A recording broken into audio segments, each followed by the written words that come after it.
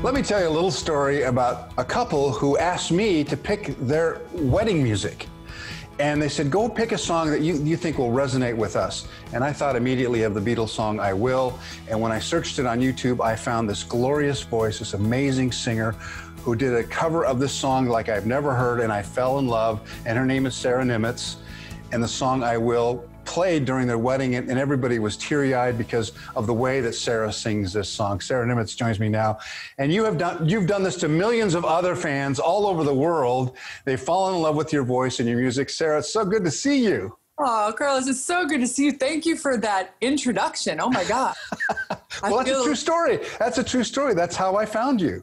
That's the best way to connect, isn't it? Yeah. But you have such a way with the interpretation of song that is very, very meaningful and touches the heart. And I feel it from you. Like I don't feel it from a lot of singers. Why do you think that is? Why do you think that is? I don't know. I mean, I think certain people connect with certain people, but for me, when I perform a song, it's really about telling a story for me and just relating the message of the song. So I'm not thinking about, I hope I hit this note right, and I hope my makeup looks good. I'm just trying to tell a story. So maybe that's it. I don't know. Well, I also think that you're joyful in your approach to things, and I found that when we met the last time when we were in the studio, the first time you appeared on Carlos and Lisa, and the truth is that joyfulness, that good spirit comes out in your music, even when you're singing moody stuff too. Thanks. Well, I joyful spirits kind of see each other, and I feel the same way with the first emails you sent, and then when we got together at your studio, I was like, okay, this is a good human. I like this. Tell me about I know we talked about this before, but I think it's worth repeating, how you and Snuffy Walden became a team.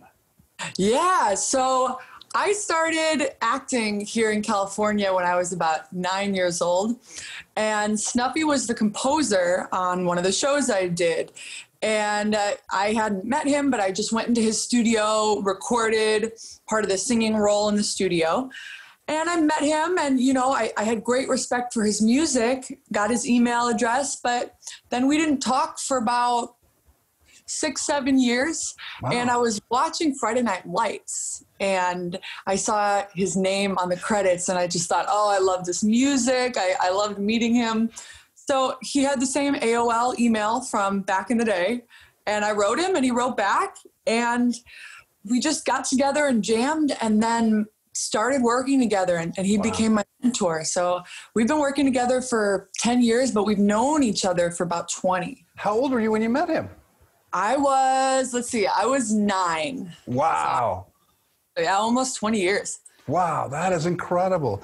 Well, it's a great pairing. It's incredible, the combination. Now, you've written some songs. In fact, one of the songs on your new album that's coming out is Made to Last, right?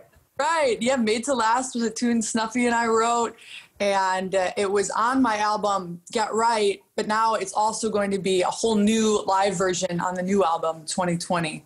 All right, just for those of you who have not heard, here's a little clip of Made to Last with Sara and Snuffy.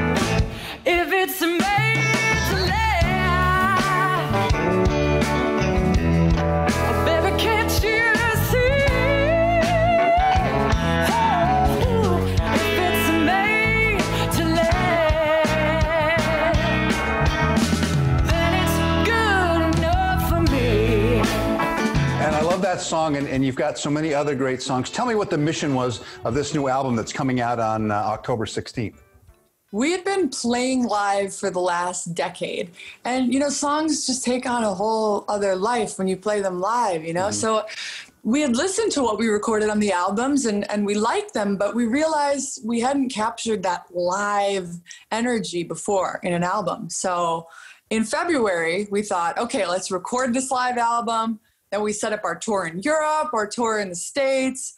So we were gonna travel around playing this music, but of course COVID happened, so we pushed the release. Now it comes out in October. And instead of a tour, we're doing a live stream show. So, you know, just rolling with the punches of. Yeah, you have to adapt, right? So the concert is on October 15th at noon and at 7 p.m. And we'll put a link to the tickets that you can buy to listen to this show. But you did tour. I mean, I saw you were touring Europe and having a great time and reading some really strange novels. Now, I don't understand that part of it, but that's the other part of your personality that's so interesting. Oh, thanks. I always have a book with me. They're my best friends. And I'm really into 19th century Russian literature. So I always have a lot of Dostoevsky and Tolstoy, Gogol with me. So yeah, I always have an exciting book. Do you speak Russian? No, I don't. What's the deal with that? That is so weird. You know, Karamazov when I was about 20, and the book just connected with me. And I went, okay, I want to read everything by Dostoevsky. And then I started moving out into the other writers from that time. Well, you're a true artist. Yeah, I mean, you're a true artist. That's the kind of thing that an artist would do, something kind of off the beaten path that way. That's fantastic. Whatever find the creativity, I guess, right? All right, so we're going to hear this live concert, the live feel for your music. What kind of music? What are these original songs you're going to be playing?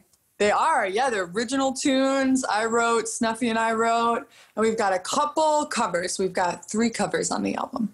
Mm-hmm. And you also play with another group. Tell me about that. I do. I play with my buddies over at Postmodern Jukebox, and they take music, current music, and they put it in a time machine. So you might hear Justin Bieber as if it were, you know, a swing song from the 40s. So that's been a lot of fun, and I've been really blessed to get to tour over 40 countries with them. That's fantastic. I love instead of hey ya, it's like hey ya. Yeah, I think so it's like right. You do that like it's that cool kind of hey yeah. That's it. I think you're gonna be coming for my gig. My hair doesn't look so good long, you know. So. But I love the fact that you have this diversity of music and that you're able to pick up the guitar and play the guitar, the bass, sing, jam with the Postmodern Jukebox, play with Snuffy Walden. You are the complete package. Thank you. Well, it's all just different pieces of the puzzle, different ways to express yourself. Well, Sara, it was so great to catch up with you again. The album comes out on the 16th of October. The concert is on the 15th. Get your tickets now, noon and 7 p.m.